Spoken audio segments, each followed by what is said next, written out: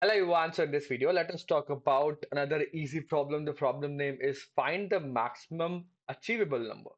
Let us talk about the problem statement first. It states that you are given two integers num and t, as you can see in the input.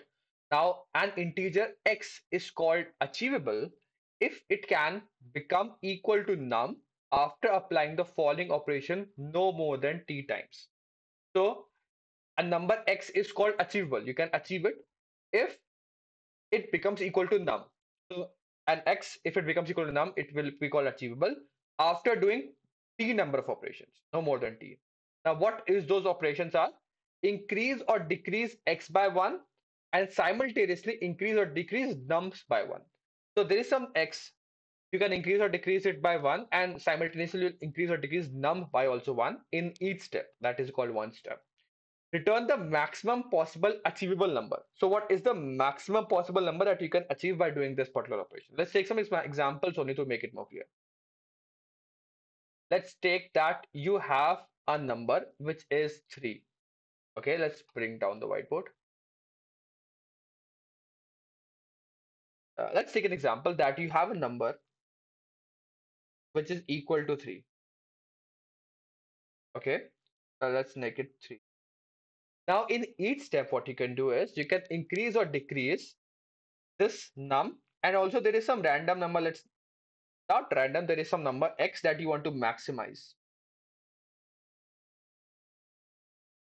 And in each step, you can increase or decrease nums, whereas also increase and decrease x. Now, because you want to maximize them, let's assume some number line here. Because like increase and decreasing, it just means that you are moving along some number line. Let's say x is somewhere ahead because you want to maximize it.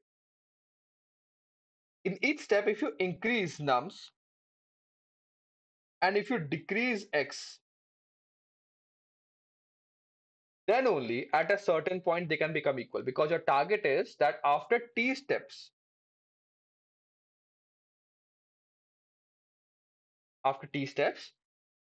you have to somehow make your num equal to x. Now if x is somewhere ahead on the number line, you have to somehow bring it equal to, let's say, x after t steps. So the distance between x and this number will be 2t. Why? Because after t steps, the maximum num can increase is t. Let's say I am at 3, I can move 5 steps, so I can move 1 2 3 4 5. I can get to maximum of 3 plus 5, that is 8.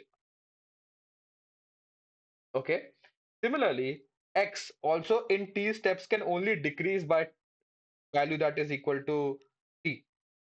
Okay, so it can come down to maximum of t. So if they want to meet at a particular point, what will happen is that x has to come t steps here, and this num has to increase t steps here. So the distance between them is 2t. So what is the value of x? The value of x is num plus 2t. That is the value of x. And that's what you actually want to find out, the value of x. The maximum possible, and that's the maximum possible. Okay. There can be multiple more that we can achieve, but that's the maximum possible because that's the farthest from num. That's a complete logic for this particular problem, nothing much complicated to itself. So the output is just, as you can see, num plus 2t.